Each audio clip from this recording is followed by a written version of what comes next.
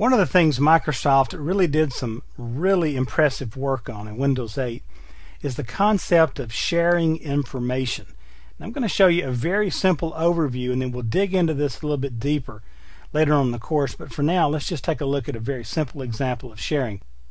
Let's say that I'm out in Internet Explorer. So I'll go out into Internet Explorer, and I'm on this page, right? And notice I'm on the office.microsoft.com page, on the downloads page, and I think this is something that a coworker could really use, right?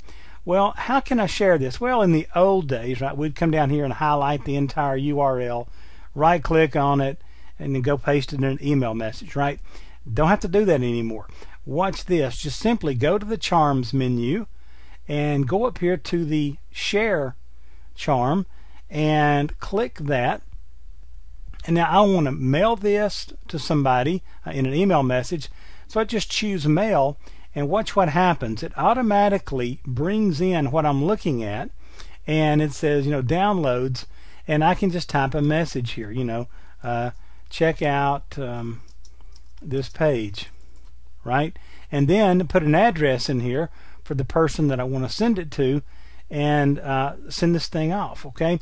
That's a very, very easy way to share something. And lots of different things here. Anytime you're in an app and you want to share information in Windows 8, just simply come down to the Charms and then go up to the Share menu and see what you've got. Notice also in this instance we have People, and I can share this with somebody.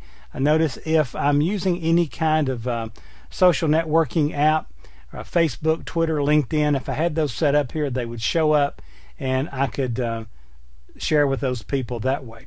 So sharing is a really integrated piece of functionality, and again, we'll dig into it a little bit deeper and talk about some other things that can happen with it later on in the course. But for now, I just wanted to give you an idea of what that Share charm is for and how cool it is to use that thing in Windows 8.